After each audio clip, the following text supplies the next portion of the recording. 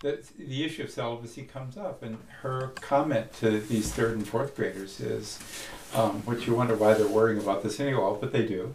And her comment is, she's somebody who joined the Shakers at age 10, so which is always an important piece of that story. I think she said, you know, my life as a celibate Shaker sister has allowed me to learn to love many people more strongly than I think I would have had I had a husband and children of my own. And I think that's the reward of Shakerism is learning how to love a number of people. And feel the love back, you know. And I think that's oh, you mean that includes your enemy? All right, we've shook up a Sunday, so Thank you, Max and Beth.